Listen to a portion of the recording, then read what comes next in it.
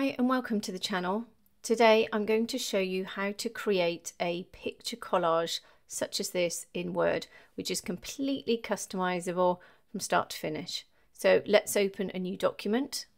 And of course this is the stage at which you need to decide whether you want a landscape or a portrait image.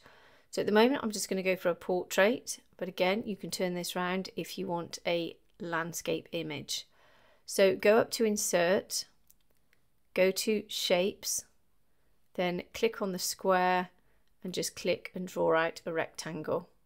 Now it doesn't matter what size this is or what shape it is because you can completely customize this throughout the whole process. So just for the time being, I'm just going to copy and paste this rectangle. I'm going to hold down my Alt or Option key, click and drag, and then I'm going to do that again and again. You can use lots of copy and paste options, it's completely up to you. I'm just going to move these to one side and just make them smaller. And then I'm going to begin to build my collage. So I can use any size and width. And I'm also going to use some of these little rectangles to just put some little details at the side. So all I need to do is to select them, make them really narrow and tall, and then I can just move them by the side of one of the boxes. Again, all personal choice, completely up to you. I'm just going to copy this box because I need one more over here. I'm just going to move this one over. Just do it all roughly because there's lots of different customizations that we can do in a minute. Now to keep all of these smaller boxes consistent, we really ought to make them the same width. So you need to decide which you want. So let's just select this one, go to Shape Format and go over here to the height and width. So we want to be concerned about this figure here, the shape width. So I'm just going to make it 0.3. So I'm just going to put 0.3 in and press enter. Do that again with this one at the bottom here, select it all, 0.3, press enter. But this one here will need to be the height. So go to this one here, 0.3 and press enter. Perfect. So now with placement, if you want this one to be in the center of this box, select them both by holding down your Command or Control key, which will select multiple shapes. Go to Shape Format, go to Align, and then select Align to Center, and it will align these two together. Same with this one. Select them both, Align, Align to Middle. And then this one here, we can select this one and this box, and this time Align, Align to Right. So that will be lined up with this here, with this edge of this shape here. Now in terms of the distance away from each other, that you will have to eyeball, and you can just select each piece and move it with your arrow keys away from each shape. Once you're happy, I'm just going to select the main squares or rectangles, go up to Shape Format and go all the way over to Format Pane, and you'll find this menu here. Now this will customize your fill and line colors, your shadows and other formatting, and also the layout and properties. So here we'll go to Fill and Line, just click on the drop down arrows. So we'll sort the line out first. We've got a solid line here already checked. This is the color we've got at the moment, but we're going to change that to white. And then the width in here we're going to change to 5 and press enter. And if I deselect, you can see we've got these lovely white border lines around the outside. Then I'm going to select everything, just holding down that Command or Control key again. Then I'm going to go to Picture or Text. Now because I've rehearsed this before, it selected the picture I want. But you can go to Insert and then just select the image you want from your files and then just click Insert. Now what you will notice is all the pictures are individually in each section and they have been cropped and stretched to fit the shape. That's not what we want. Now first of all, just notice we've got our border lines around the outside of our little narrow boxes, so I'm just going to take that off by selecting them all, again holding down that Command or Control key, go back up to the bucket and down to line, and then just select no line, and now those lines around the outside are gone. So now what I need to do is to select all of the shapes, then go to Picture Format, then go to Group and select Group.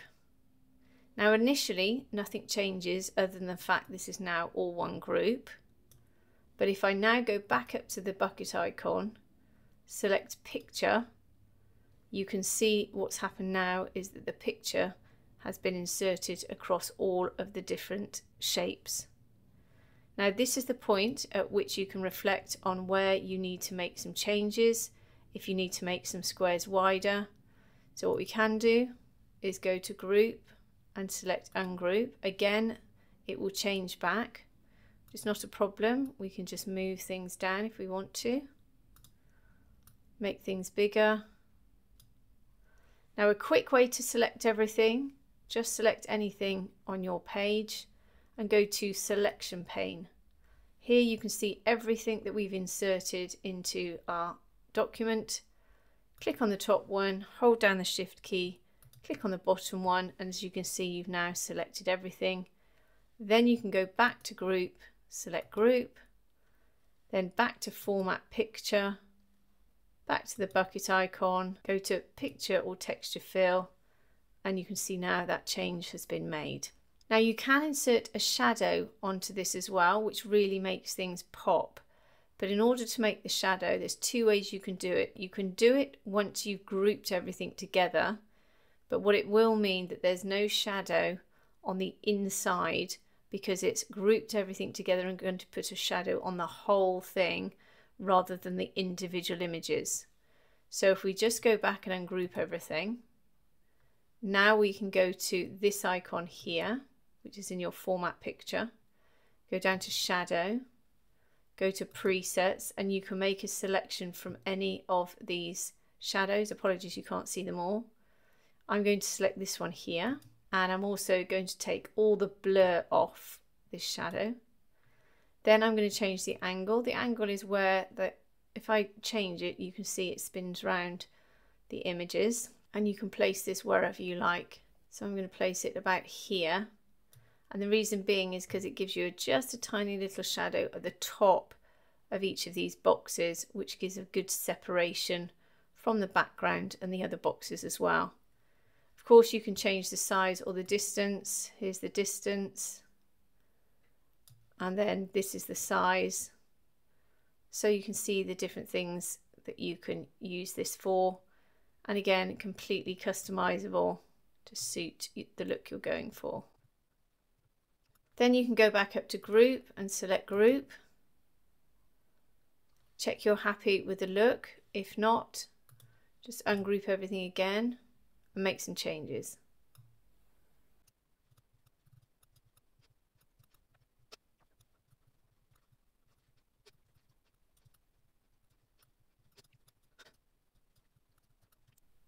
Once you're happy with everything, again, just go up to Selection pane and just select everything. Then go to Picture Format, go to Group and select Group. Then go to Format Picture, go to the bucket, Picture or Texture, and there's your picture. Once you're happy with this, we can put in a background. Go to Insert, Shapes, click on the square, click and draw out a rectangle that covers the entire page. Go over here to Format Shape, click on the bucket and go to Gradient Fill. I've already rehearsed this, so what we have is a gradient slider here with some colours. So here you can see I've got a slight grey. If I just change the colour, you can see that that colour changes. And here we've got white. And if I change that colour, you'll be able to see where it's affecting. So we have got this on radial, and the direction, sorry you can't see it, but it's the middle one with a circle in the center here. What I have done with this color choice, I'll show you in a second. Let's just put this to the back. So this background now go to send backwards, send to back. If you can't see this menu, it's because you haven't got anything selected and you need to expose the shape format tab. So for this one here, this colour, go to colour, go down to more colours at the bottom, and then here, if you're lucky enough, you can have this eyedropper tool. Just click, hover over the dark grey and click OK. Alternatively, you can use this little slider in the middle here. You can move this around any way you like to pick a colour. Try to pick a colour from your image to make the background cohesive. Anywhere in the image, there's greens, there's reds, greys, all sorts of colours. So I'm just going to pick a dark grey here, click OK, and as you can see now, I've got a nice cohesive background to this image. If you want to export this image with the background, you just select everything.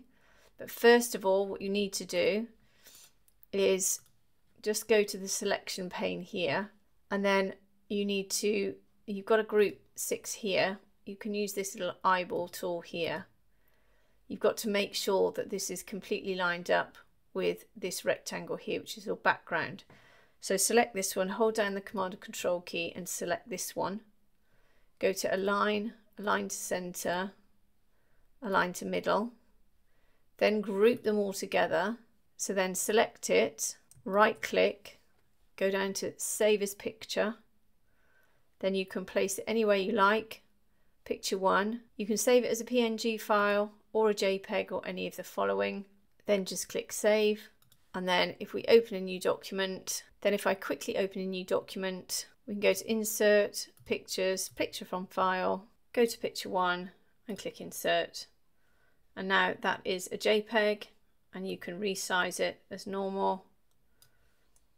You go to Wrap Text, in front of text. You can now move this any way you like. So now this picture can be resized, used on social media, websites, documents and flyers. So I hope this has helped you today. If it has, please like and subscribe and have a great day.